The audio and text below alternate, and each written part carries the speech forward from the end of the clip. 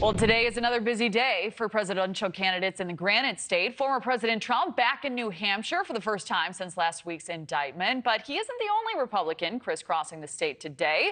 We'd like to welcome now Sean Spicer, News Nation contributor and former White House press secretary in the Trump administration.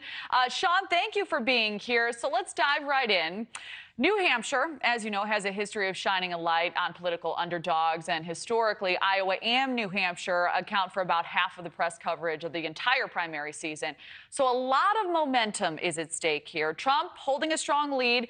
Do you think this could be an opportunity, though, for some of the lesser-known candidates to break through in a meaningful way? You know, in a normal cycle, that might be true, but I think so far we haven't seen anybody show any ability to get beyond 10%, except for Ron DeSantis in both Iowa and New Hampshire. Chris Christie's gone all in there in New Hampshire. I think if anybody, he's got a shot at getting in the mid-teens, but there is no sign of any cracks in that Trump wall in any of the early states, never mind Iowa, New Hampshire. So I think traditionally that was normally the case. But right now, again, you look at all of these polls that come out, there's nothing that shows Trump to feel like he's got something to be threatened by. We're still 4 months away. Don't get me wrong. There's a lot of things that can happen, a lot of moments on the campaign trail for someone to break out. But I think where the big issue is going to come is after New Hampshire in particular. You've got South Carolina coming up after that with Nikki Haley and Tim Scott.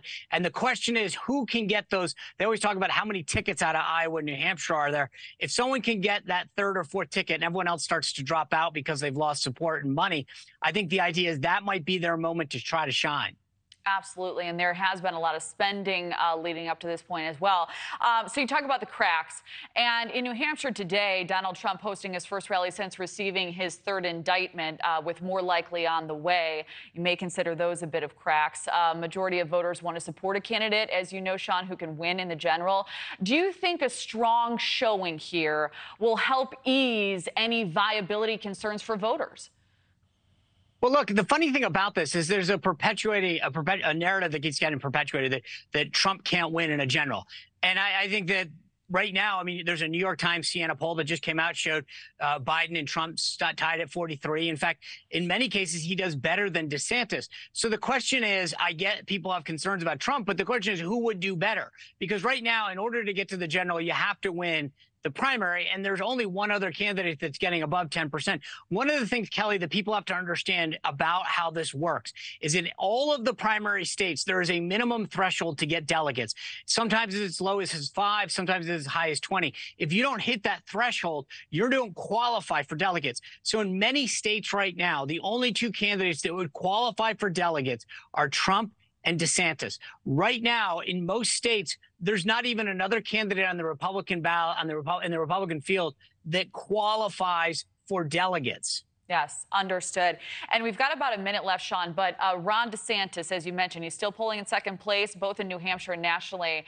But there's been another big shakeup, replacing his campaign manager less than 3 months after launching his campaign for president. So how do you see that factoring in moving forward?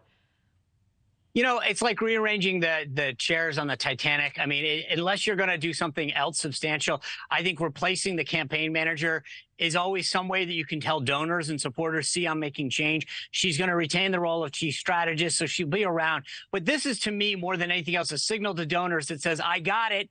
I got it. We have to make some changes. But at the end of the day, it's Ron DeSantis as a candidate that has to decide whether he's going to change his strategy and how he presents himself to donors, the tactics, the issues he brings up, because no campaign manager can make that happen and that change occur. It's up to him. So this is more than anything else a signal to the donors and the supporters that, hey, I got it. We're going to make some changes. But at the end of the day, this is all about whether Ron DeSantis wants to change how he presents himself to primary voters. Understood. We've got about 20 seconds left, Sean, but I'm really curious. Could a third-party candidate, do you think, be a factor in this race? That's the best question, Kelly. Yes is the answer. If you can tell me how the Green Party candidate does, I can tell you who wins the election. In 2016, Donald Trump won Michigan by 10,704 votes, less than 0.1%. If you look at the number of states that were decided by 1 or 2%, a Green Party candidate that can take 20, 30, 40, 50,000 votes will easily make the difference in a lot of states. So there's no question about it. It's not about winning electoral votes for that candidate. It's what difference they can make in a lot of these states. Pennsylvania, Georgia, you think about Cornell West and how he could do in Atlanta or Philadelphia or Pittsburgh, a lot of big urban areas where he's extremely popular. That, to me, is going to be the difference in this election.